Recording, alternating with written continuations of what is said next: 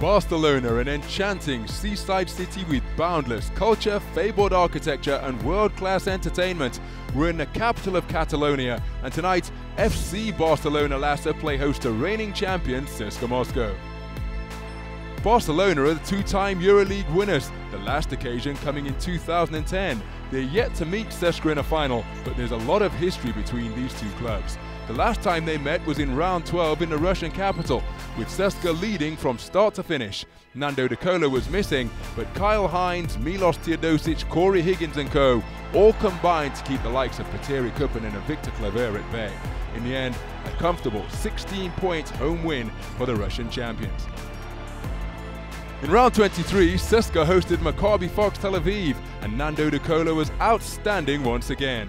A season-high 29 points, including 9 of 9 from the free throw line, all contributing to an index rating of 35 with his full repertoire on display. Barcelona's number 44, Ante Tomic, also had a round 23 to remember.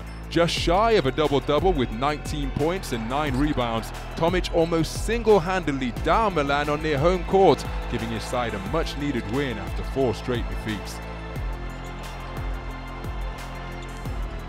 CSKA will be favourites and looking for a third successive victory, with Coach Atudis looking to get his hands on the EuroLeague trophy and keep it in Moscow for the second straight year, having guided them to success in the last season.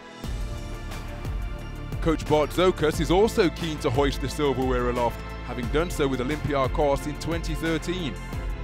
History favours tonight's visitors, and surely Barcelona have to begin their push for a playoff place tonight.